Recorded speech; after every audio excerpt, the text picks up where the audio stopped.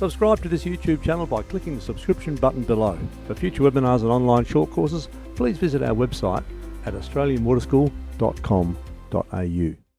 Welcome to the 61st Australian Water School webinar brought to you by IceWarm. Today we're going to look at the very important issue of South Asian hydropower in the era of climate change, presented by Dr. Aditya Pillai. It's great to have you with us. My name's Trevor Pillar. I'm the National Partnerships Manager here at IceWarm and the webinar chair. This webinar series brings you the brilliant, innovative thinking coming from the global water sector.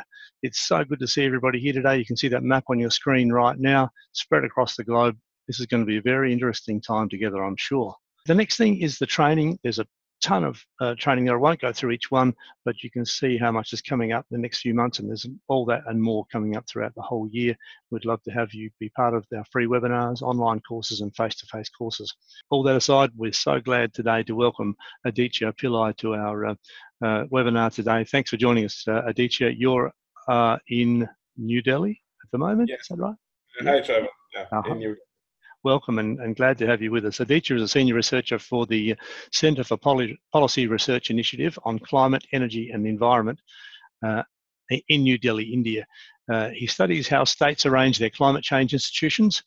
He looks at the politics of regional electricity trade in South Asia, but he also looks at transboundary river issues for the Indus, the Ganga and the Brahmaputra, climate change adaptation to inland waterway cooperation and energy.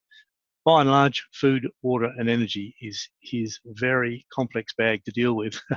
So we're glad to have you today, Aditya. This is going to be some interesting times together.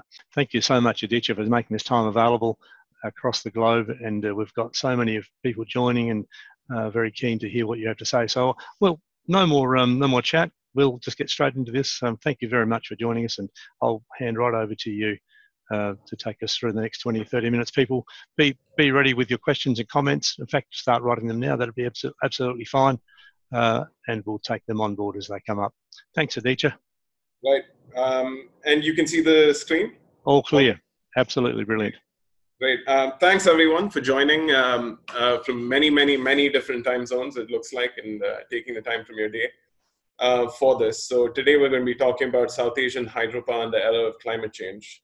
And the philosophical underpinning of this presentation, the conversation we'll be having after this, is to trace the adaptation of what is a technology that came of age in the mid-20th century and now must confront a recent transition to more pressing policy issues of the day, particularly climate change. And this transition has been fairly rocky, as we'll see. We'll start by talking about a technology in decline. Over the last 30 years, especially in South Asia, there have been questions and difficulties around how to integrate hydropower and large dams into current energy systems. And this has been extremely pronounced in the last 10 years or so. These don't necessarily have to do with the inherent properties of the technology itself, but more about how society is structured around this technology, how incentives are structured, and how risk and reward are distributed. We'll then move into a little bit of a discussion on whether hydropower could see its rebirth after these tough years in the rise of renewables. And then we'll talk a little bit about the churn of technologies at present.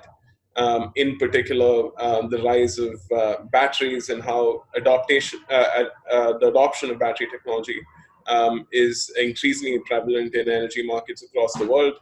And then we take a little bit of a look back into India's previous large policy transition, the early 90s, that came with liberalization and privatization of the energy sector. And that's something that didn't stick to hydropower and large dams.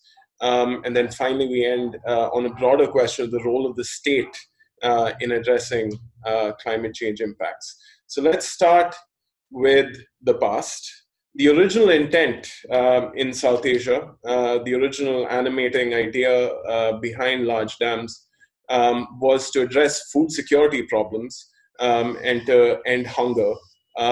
This, and you can see this in this graph, it really takes off. So this graph is essentially hydropower as a part of the energy mix and you see it had its in India, I should specify.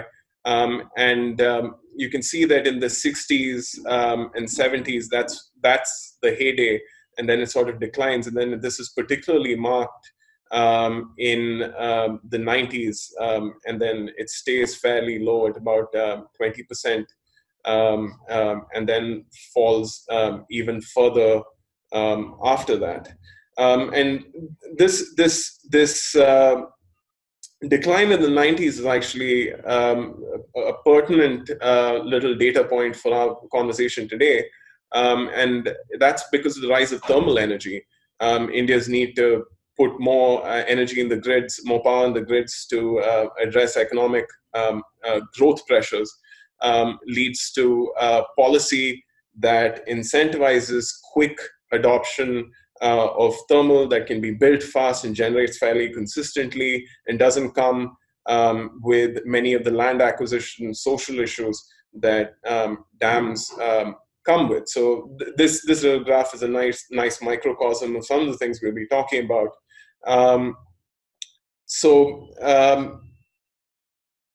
Moving on into the 1990s, from the utility of dams for agriculture, we see the beginnings of resistance.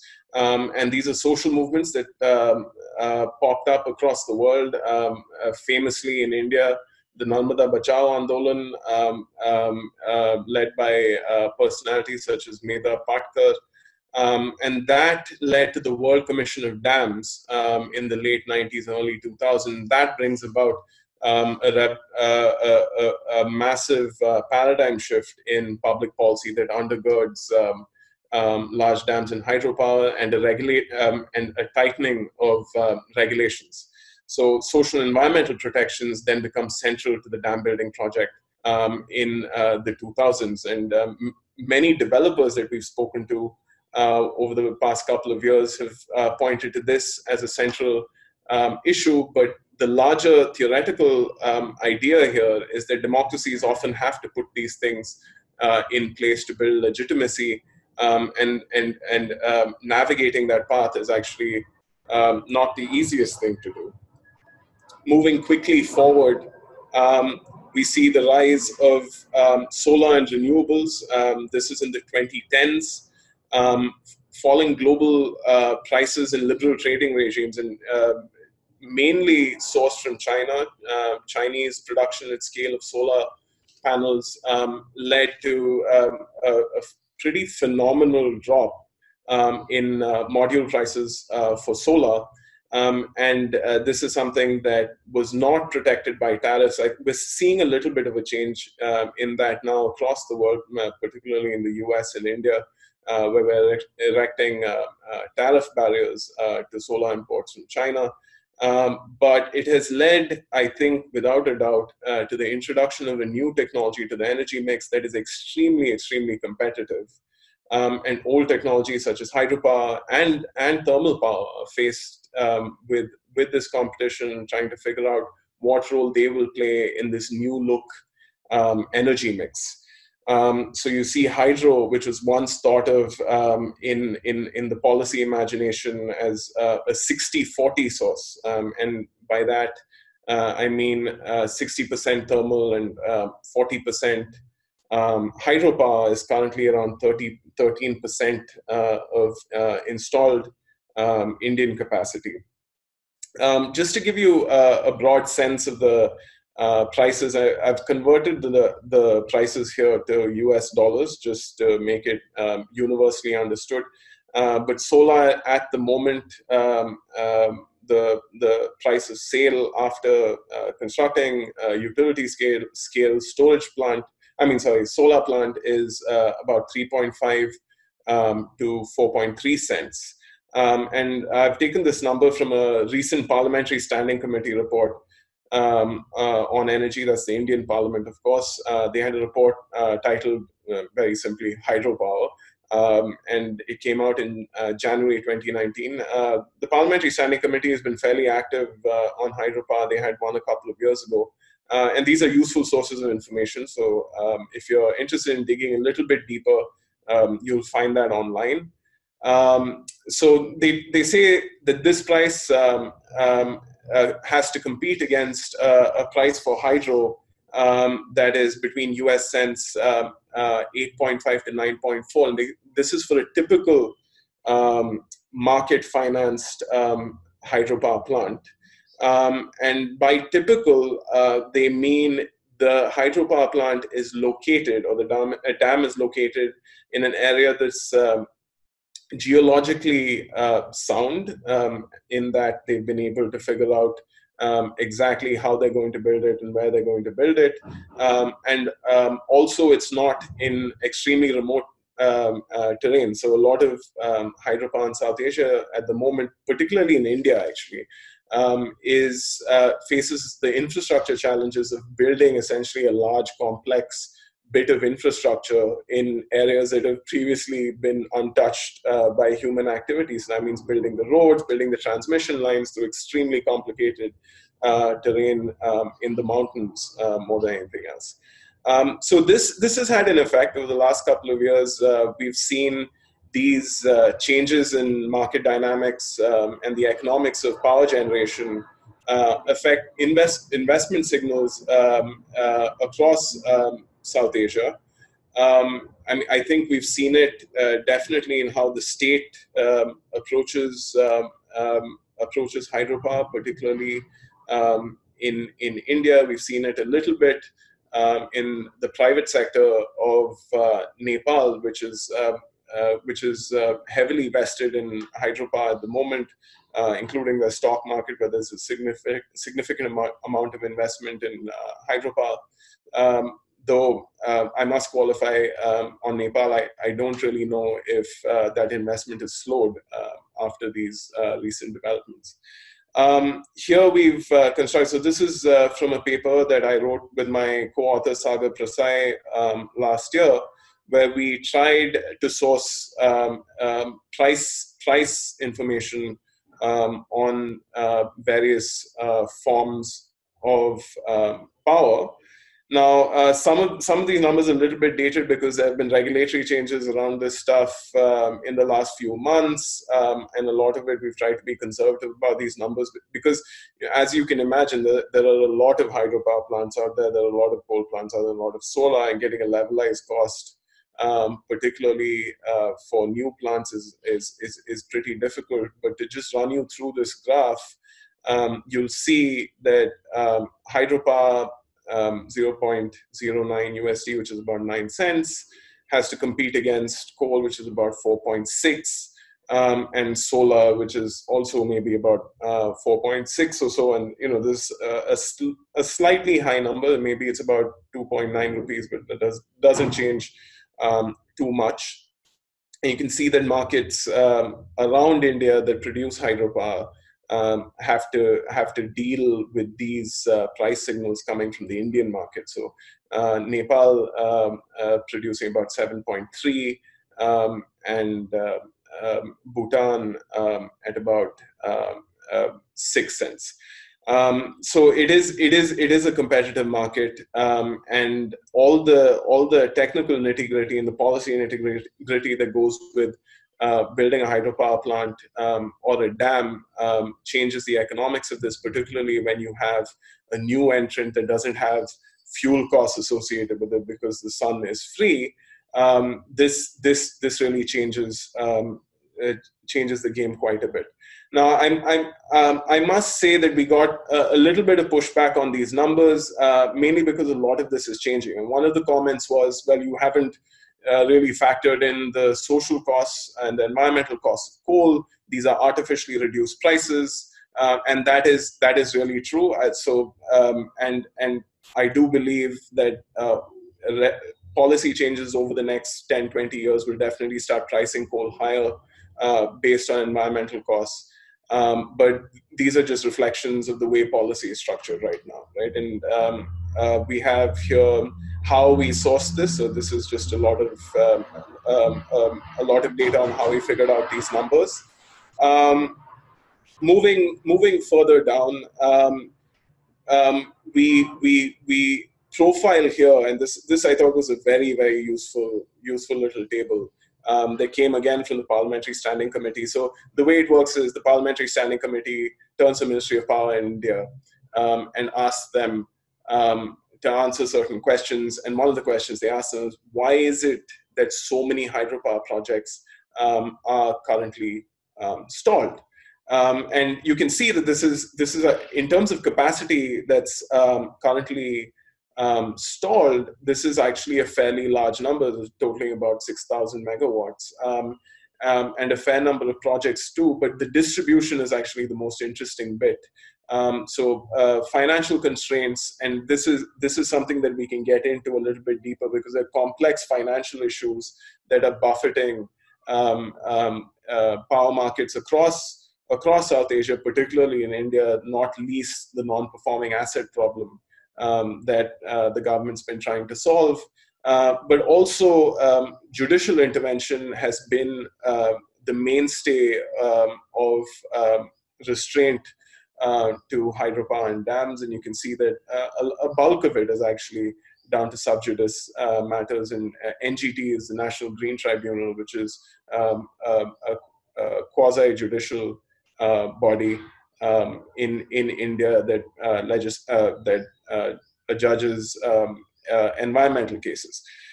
Then, of course, you have legacy resettlement and rehabilitation issues, and these actually are things that the state hasn't been very good at solving. I think we've had decades of these issues, and a lot of the mobilization around hydropower and dams comes from these legacy questions about whether we've been adept enough or in solving these complex issues and creating livelihoods, housing, and so on, that is better than what the resettled population originally had. And to put it simply, it's a question of, can an all-thumb state deal with very complex social dynamics that come around the building of large infrastructure? To just sort of summarize the narrative, the political narrative that accompanies hydropower in South Asia, to put one line on it, the idea is that hydropower is prosperity for mountain geographies sold to support economic activity in Indian plains. And that essentially is the overall logic that animates this sector. I want to point out here that on the demand side, we've been talking a lot about the supply stuff in previous graphs and points, but the demand side stuff that accompanies Indian distribution companies' incentives to buy hydropower is a complicated story. And I note here that it's caught between the scissor action of power sector liberalization and fiscal reform. Now, just to very quickly go over what that means, India has an Electricity Act that was passed in 2003 that they proposed amendments to, and one of the sort of big changes that came out of that, and this is in line with policy changes across the world, starting from the UK in the 80s, was to allow more consumer choice. So a distribution company or a large industry could choose who they bought their electricity from, which meant that there was a competitive dynamic introduced amongst generators and other people selling power, including power traders. And that has caused a big problem for distribution companies, because they're sort of locked into these legacy purchase orders, what they call power purchase agreements in India. And they are paying for those, and yet they have consumers migrating out of the system and choosing to buy directly from a generator that is offering a cheaper price than the distribution company can offer them. And the second variable here is, of course, fiscal reform. And I want to mention that this is fiscal reform of the distribution companies, particularly. A scheme launched by the government of India called Uday, very recently has put pressure on distribution companies to sort out their bottom line. Distribution companies in the 70s and 80s were extremely focused on supplying power to agricultural markets, particularly large farmers, at extremely low prices. And this was driven by major shifts in politics.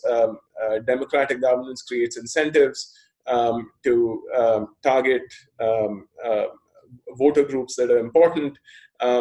As India became more competitive democratically through the 70s, 80s, and 90s, we saw a slew of concessions to the farm, particularly in the form of free or cheap energy. And started, I think it was with Tamil Nadu, if I'm not mistaken, 1977.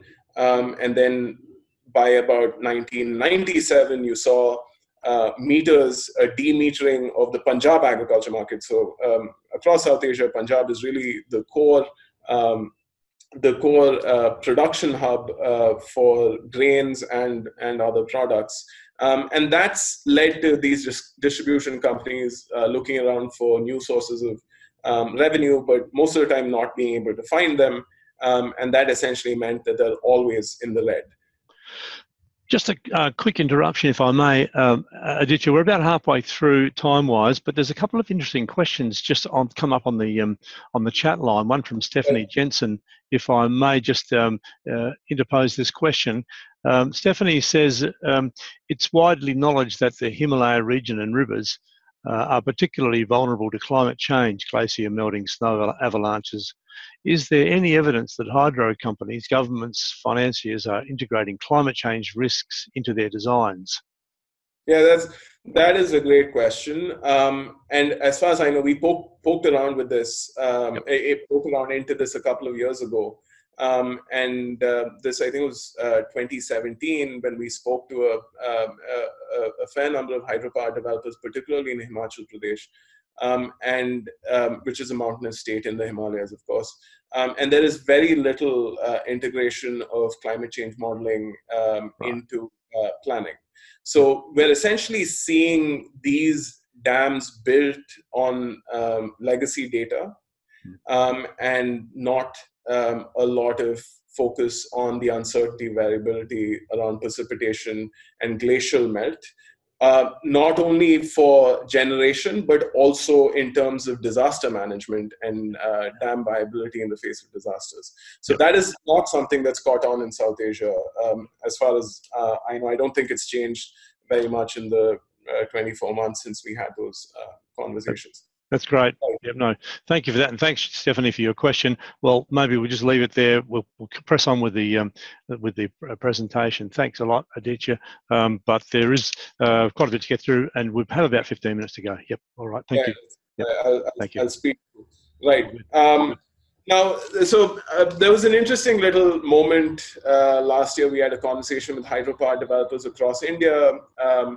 And there was a lot of droning about the fact that renewables are just so cheap. How do we compete against them? There's no way this technology can compete.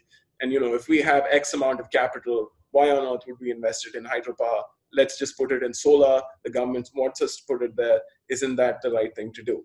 And one of the participants, who is a central figure in policy making at the moment, said, "You guys have this all wrong. Solar power is actually your best friend. It's not your worst enemy." This really gets to the heart of the question of, can we transition hydropower from just regular baseload power to peaking power? Because India is adding solar power at breakneck rates, right? And it has slowed a little bit in the last 24 months because of tariffs and protectionist instincts that are now coming to the fore. But I think this graph from the Energy Resources Institute that does a lot of good work on this stuff really shows you the extent of that decline. So we're looking at a graph here that stretches 6 years.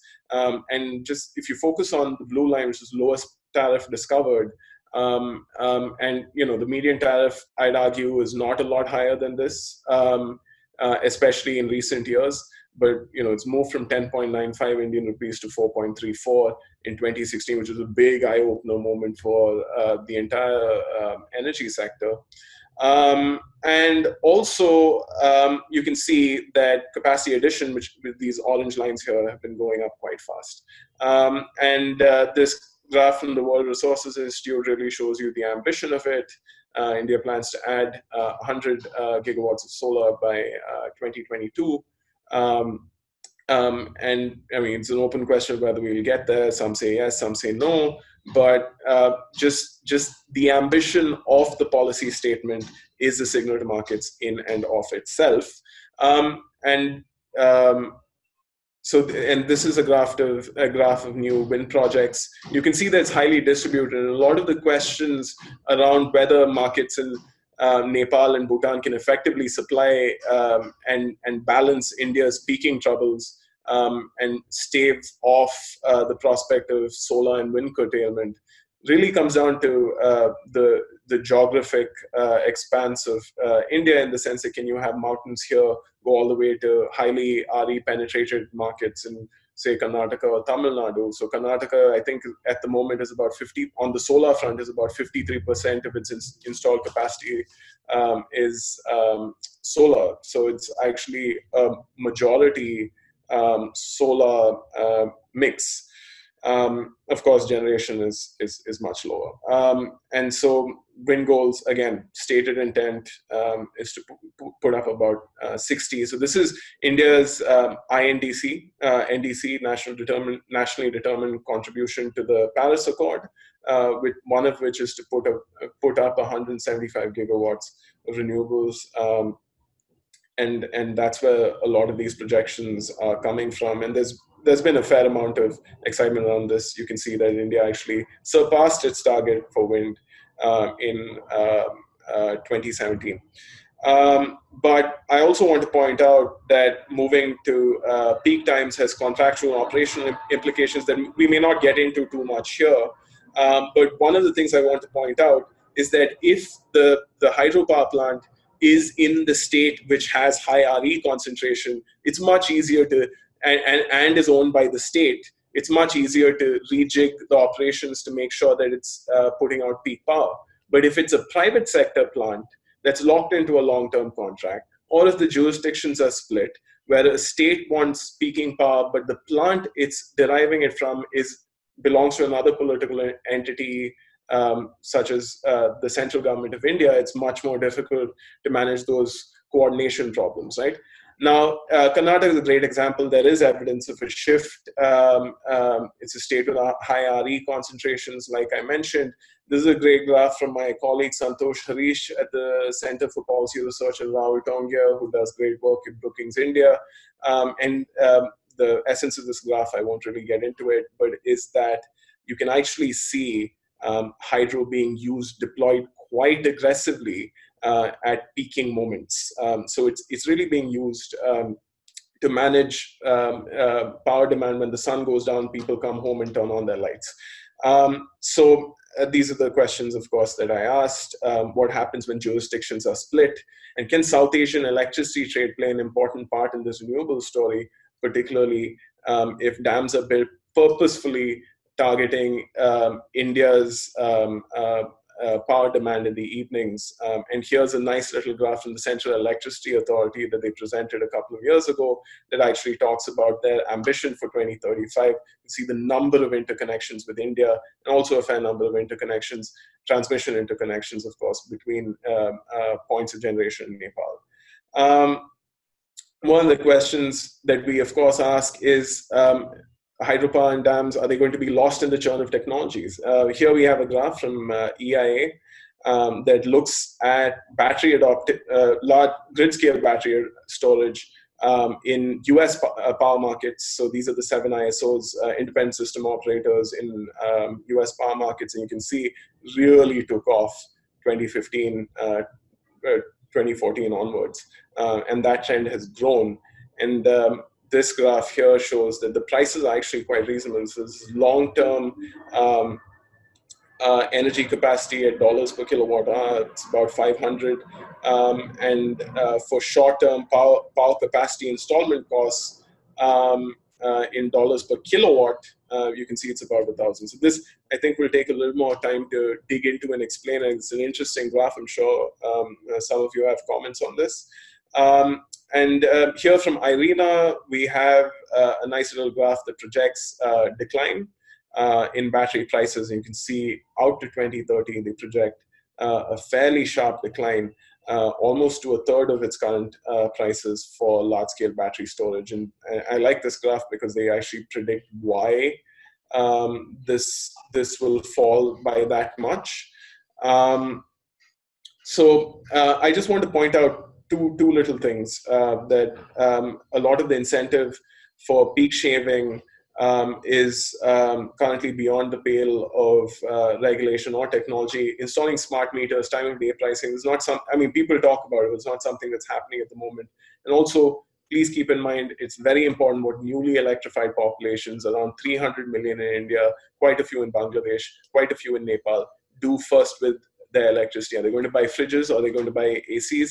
These are big questions that will determine what the peak is and how much hydropower or batteries will have to balance the grid, and therefore how much battery or hydro you'll need to do that. India has always had transition troubles, moving technologies from one mode to another, and you can see this. I just want to point this out. There was the heady days of India's privatization, liberalization led to the privatization of the energy sector. There was a call for proposals from the private sector, which led to 243 proposals coming in. Memoranda of understanding was signed.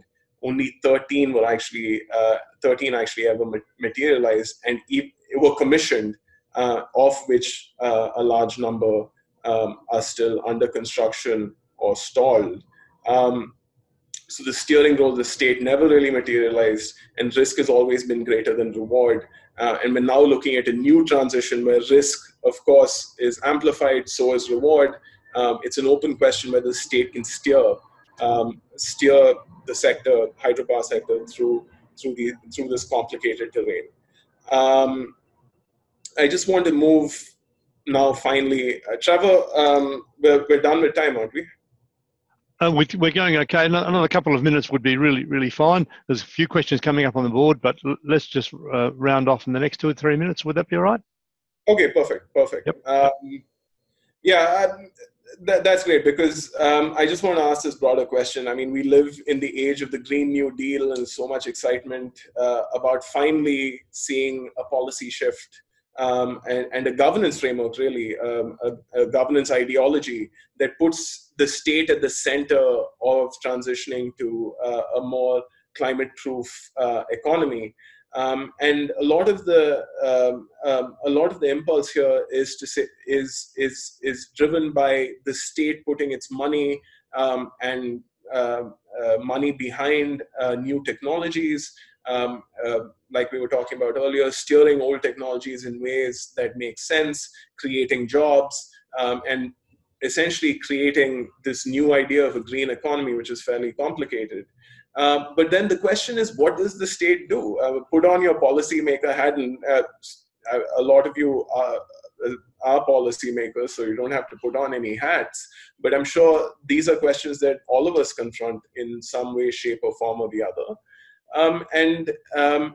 These are the questions to us. Do we invest aggressively in renewable technologies and sort of balance it later on? Do we use legacy investments, protect their political economy, and use this as a part of the green transition? So a lot of the conversation in India has been, maybe we can deploy the existing thermal fleet to balance the grid in the evening. There's been a fair amount of conversation on this. Some say it's feasible. A lot say that we can hit our first target of 175 gigawatts of renewable energy just with thermal balancing. We don't really need to invest in expensive gas plants or new dams and hydropower.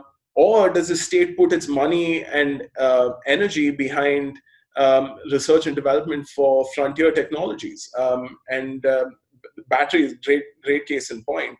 And for all of these things, it's going to be a hit and miss situation, because there'll have to be enough policy commitment, political will to lose out on a bunch of technologies, select new ones, and create policies around them that may fail and may work, and then in an iterative process, make sure we get to a point where we have a policy architecture that makes sense in moving to a zero carbon economy, or at least a low carbon economy for developing countries, particularly South Asia. And hydropower really sits at the intersection of all of these questions. Old technology could be repurposed. How do we, if the state is the only person that can actually manage the risk of building new plants, does it put its money there, or does it invest in research and development that is useful to the South Asian context? So these are questions that I thought would be interesting, particularly as we're going into a Q&A session. Trevor? Hugely thought-provoking. Thanks very much, Aditya. You've done so much work here, yourself and your colleagues there at the Centre for Policy Research, where I don't know where to start really, but there is one good question here to start on. But I just wanted to pick up on your point about the state being at the centre of climate change adaptation. It seems to load all of the responsibility in one area, and you're raising the very point that that's probably not going to be a complete solution. And that's a really, I think that's a crucial point there. Santosh Adhikari asked this incredible question. My concern is over storage projects. How vulnerable are they in regard to climate change? It's on the chat line if you want to open the chat line to read this. It didn't come from the Q&A. Everybody, if you can write your questions in the Q&A, like everybody is. Thank you very much for that. Santosh, it's a good question here. He says, how vulnerable are storages in regard to climate change? During my master's thesis in Norway, I modelled the climate change effect in terms of sedimentation and reservoir sustainability. The results, sedimentation increased, causing deterioration of live storage. So what other impacts could be anticipated beforehand planning a storage project in South Asia? So I think the sediment question is really spot on, right? I think Santosh is absolutely right. The climate change stuff, just the flow, glacial melt, all of those things are major questions. There's a social side to it, which is just deforestation and aggressive building on the hillsides. That's going to increase sedimentation too. And a lot of Himalayan rivers, I think this goes without saying. I mean, if you look at the Kosi barrage built in, the 60s, there's a ton of sediment around it. And governments are trying very hard to do the work of removing those sediments. But the entire North Indian plain, let's remember, is sediment, right? All the way from Delhi out to Calcutta, it's all sediment. Right. So, you make that good point. No way of getting out of that. Yeah, it's a natural process. Yeah. Shall we move on then? Rob Richardson says, does the hydropower debate score additional value due to the associated improvement of water management, or are the comparisons purely energy-based? That's a nice separation of the two issues right there. It's on the Q&A questions here. I can't see the question, but is the question... Second one down on the Q&A list, third one down on the Q&A list from Rob Richardson. You'll see, does the hydropower debate score additional value due to the associated improvement of water management? Right. Yeah, this is also supremely important. The main narrative amongst policymakers at the moment is that there are multiple crises that come with climate change. And if you're saying there's going to be a fair amount of distress caused by water scarcity, then you need to build a dam. If there's increased likelihood of flooding and extreme events, you need to build a dam, right? And the question is really how much of that is filtering into policy thinking, because it's policy making is not doesn't have a lot of foresight. It's mainly reactive, right? And I would be very curious. It's really an open question. I don't know the answer to this, but I would be really curious to see how much of the flood and irrigation conversation back into the dam building project, maybe going back to what it was in the 60s, right? Where it was the food security thing, where the water was the main variable in building a dam rather than just electricity. So it'll require a paradigm shift in the thinking behind this stuff. which may be happening, but there's no real evidence to say it's happening yet. Yep. A couple of questions, Rob's again, also around the issue of, is India moving into pumped hydro storage? Yeah. You see both those questions there. Yeah, the pumped hydro stuff. So it has about 2,200 megawatts of pumped hydro already. There's been a fair bit of activity recently in the pumped hydro stuff, particularly from the Central Electricity Authority. I can't remember the number, but I think they'd said 10,000 megawatts. I mean, they have to be checked, but they said 10,000 megawatts in the next few years of pump storage. Definitely activity around this stuff, yeah. Yeah, because pumped hydro is going to be like multiple hours of continuous electricity compared to only minutes with a large-scale utility-scale battery, lithium-ion batteries. But that's another question for another day, maybe. But just the complexity of building it is also another question, right? It's maybe twice as complicated as building just a regular dam, just trying to figure that stuff out. But if you integrate it with solar, and if you do the pumping action through solar, that actually would be a nice benefit. But yeah, I'm not commenting either way, but just describing the variable. That's certainly the direction that Australian thinking is going in, using wind and solar to do the pumping part of it. Yeah. Another one here is, if we substitute large dams with micro hydro systems, will that reduce the climate change effect? These are highly complex questions. Sure. I am not sure. One of my colleagues had gotten into a pilot project with Pico Hydro, in fact, and setting up distributed power distribution, sort of decentralized power distribution grids in really small villages. Seemed to work. People are very happy with it. Also has some minimal amount of storage. And there's this big stream of thinking in the literature on how power sectors in the 20th century were highly centralized, and now it's moving to a more decentralized framework. And hydro, I think, is also subject to those forces, just like solar is, and so on. Yeah, I mean, it's feasible. I haven't really thought about the policy and politics of it. So yeah. Yep, well, there's a ton of questions we could start picking on here, and where to go to here. The fairly easy one by Santosh up here. I think he says, I presume this is kilowatt hours. The quotes for 3 and 4 cents earlier in the talk. Yeah. Sorry. Yeah, that's okay. That's all good. Right.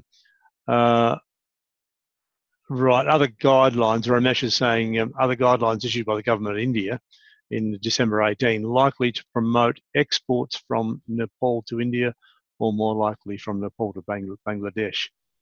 Who's this question from? This is Ramesh, the top question in the Q&A. Right. I thought you might ask that question. So Ramesh Vaidya and his colleagues at SMART have done some fantastic work around power trading across borders in South Asia. Sure. The new guidelines, I recently wrote about in January.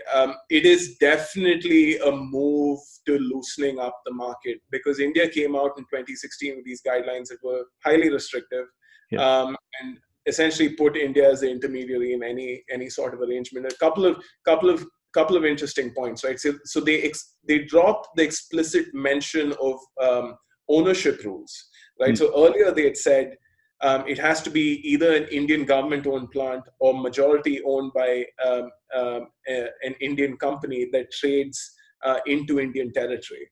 And that basically stifled foreign investment in Nepalese and Bhutan doesn't really think about foreign investment in hydropower, but also the private sector in Nepal that built hydro was suddenly stunned by this, right? And they said, oh, well, if you're not an Indian government or government of Nepal entity, then you have to get case-by-case approval. So this is really like wedging government approval into the process of electricity trade across borders.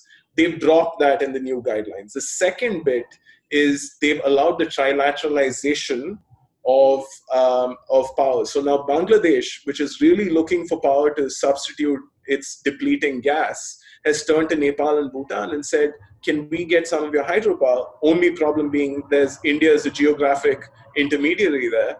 And India is now in principle allowed trilateralization. Just going back to the paper that Ramesh Vaidya and others wrote a few years ago, they did a great job profiling different types of power markets, regional power pools, and they found that and we sort of extrapolate from that to draw this typical evolution of a regional power pool. And we find that moving from just bilateral arrangements to trilateral arrangements and then more complex governance architectures, such as an independent system operator that spans countries, such as in Nord Pool, is usually how it happens. And we're moving from the bilateral to the trilateral stage in South Asia. So I'm sort of bullish, but I want to point out that the guidelines are also a little bit tricky in the sense that they do give the Indian government a lot of power to say no. And I think we should be aware of that, because leaving that ambiguity there doesn't do a whole lot for investor sentiment. It's not this come all, trade all sort of liberal thing that most people say it is. So it's a mixed bag, but it's better than it was 2 years ago. So yep. No, thank you. Batula Al-Amina asks, one of the constraints in the developing countries to build a dam for hydropower is a large budget. I wonder how many mini or pico hydropower plants in terms of providing energy supply and flood control. How about mini or pico hydropower plants? I don't know what a pico hydropower plant is. That second question down in the Q&A list there from Batula. Right. I think pico is less than 1 megawatt. Right. Right. Or maybe even smaller. I think micro is less than 1 megawatt and pico is even smaller than that. Well, he's asking whether this is, in terms of energy supply and flood control, an alternative here. Yeah. So, I mean, honestly, if the conversation's around balancing the entire South Asian grid in the evening, there are serious problems with decentralized balancing options. If the conversation's about local electricity, right, and if it's about local water solutions, it makes a whole lot more sense. You know, a village of 1,000 people, a small hydropower plant there. It could work, but I think these big questions of how do you manage 175, 225 gigawatts of solar, that stuff is a little more complicated, because you need centralized grid management. You need really precise release of water. So it's that, yeah. You've got grid stabilization, you've got river stabilization, flood, irrigation, agricultural water. There's a lot of elements at play here. Yeah, for sure. Thong Lith has asked, this is the second question down, is hydropower development projects still a strategic energy development in South Asia and in other countries? Or have they chosen other optional sources? I think you might have covered this, solar, wind, and others. See that question there? Right. That all the policy excitement is definitely around the new renewables. There's no question about it, and I think there's a lot of soul searching right now about hydropower. New hydropower policy that's in the works has been in the works since 2014. Every few months, there's a press report that says, "Oh, it's just about coming out," but it is stuck at the level of the Indian cabinet. And it's interesting because, I mean, I think it's more or less hearsay in press reports, but this mainly comes down to the fact that they can't figure out the incentive structures for hydro. If you're going to include hydro as a purchase obligation, like they did with renewables, it's really driving the cost for distribution companies. You want to make them more fiscally healthy. So there are all these contradictions that have to be navigated. And we still don't have it. Now, 5 years out after they started doing this, and they have it all drafted and ready, financial incentives for hydropower, it's still not here. So it really gives you a sense of where the excitement is. There's lots of things we could be talking. The questions are just endless, and we're not going to get through them all. But thank you, everybody, for your participation, your questions. We've got a few minutes left, 10 minutes left yet here. So let's press away with these. This is really interesting. Thanks so much, Aditya. Anurag Mishra has asked, "Dear Aditya, very interesting presentation. You compared the cost of solar and hydro, quoting a parliamentary committee report. Normally, the cost of hydropower does not include profit made through other services such as irrigation. Do you feel there is a scope of integrating this with the tariff to make it potentially to make hydropower cheaper? Yeah, yeah. This is a conversation. Pricing water, right? Pricing water. Yeah, it is. That's yeah. That that's a politically loaded question. There's no question about it. Now, what is the system we're talking about? Is it that we have a dam and then we charge irrigation fees down to the farmer while we're not charging them electricity fees at the moment? Is that electorally feasible? I really don't think so. Then the next question is, can we find a model of funding, a model of revenue that doesn't involve the farmer directly for the irrigation? And that again involves the state putting money in, really. I don't think it's on the horizon anytime soon. No. Theoretically, it's fine. I think for richer agricultural markets, it works. But I don't at the moment. I mean, so let's just take the last 1 year in agricultural, not policy but subsidy. The government's moved fairly aggressively to providing greater subsidy to farmers, loan waivers, and so on and so forth. Highly politically charged. I'm not sure that this current moment is the right moment to do it, or whether it's even feasible. But also, I think as agrarian stress increases, and this is just total projection, just stream of consciousness thinking. As agrarian distress increases, I think it'll be harder to tack costs onto farmers. Some reason I don't think pricing water is really going to work. No, that's fair. A couple more questions. Let's just take two more and then we'll call it a day, I think.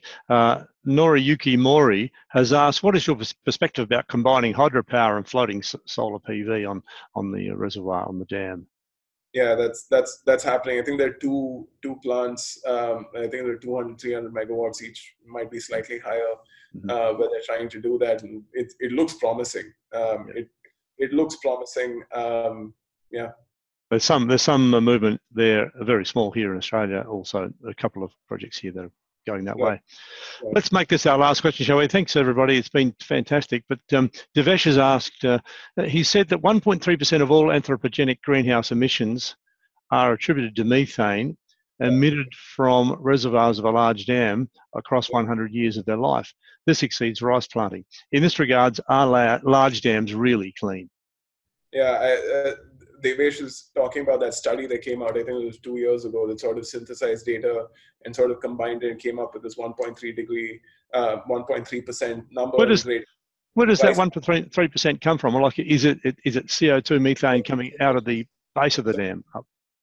Yeah, it's submergence. So, I mean, if you build it in a highly forested area with warm temperatures, so it's tropical, right, you're going to see decomposition of the carbon matter in the plants that leads to methane emissions. And the thing is, this is more or less consistent methane emissions, right? Because it goes as it further degrades, it increases, and then I think the average potency of methane is 33 or 36 times carbon dioxide.